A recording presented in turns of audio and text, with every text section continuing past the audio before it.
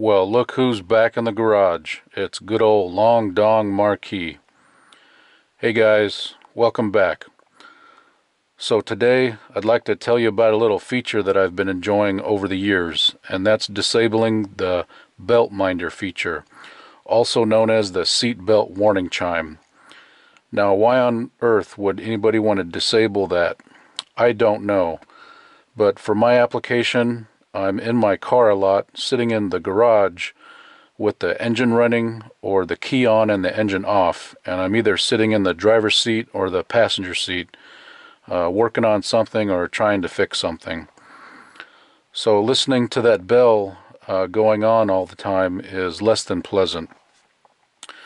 Or sometimes I play two-car monte and I move the Merc out onto the driveway and then pull the Vic into the garage, and I just can't be bothered to buckle up for that 10-foot drive.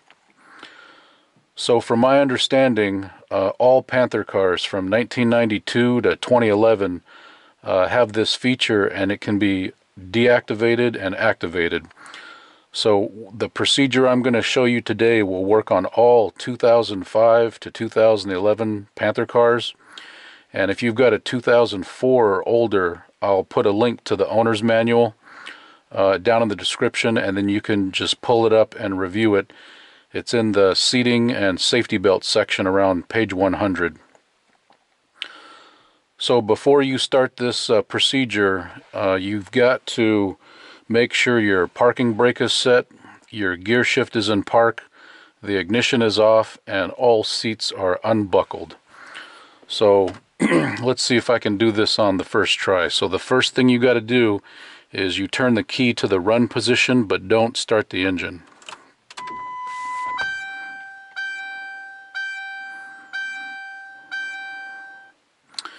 And now what we have to do is we have to wait for 60 seconds for the seat belt warning lamp, which you can see right here with my left index finger.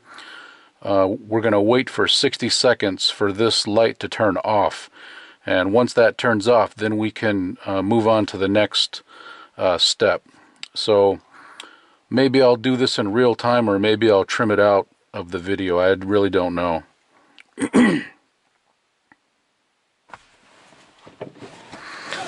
So while we're waiting for that to go off, the next step is I'm going to have to buckle and unbuckle the driver's seat 9 times at a moderate speed.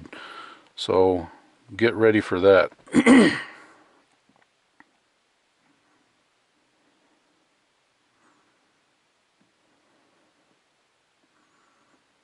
Okay, it just went off.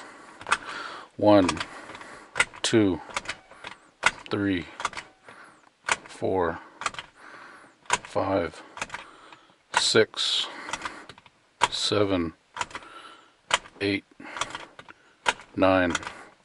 Okay, now we can see that the Airbag Warning Lamp is illuminated for 3 seconds, and then we've got to do it one more time. And now you can see that the Airbag Warning Lamp flashed 12 times in 3 seconds to confirm the deactivation, and that's how you do it. I just did it. So previously it was activated, and I just deactivated it. And if you want to reactivate it again, it's the same procedure. And you'll need to do this for the driver's seat belt, and if you want to do it for the passenger seat belt, you got to do the same thing. So you'll have to move over to the passenger seat and perform the same procedure.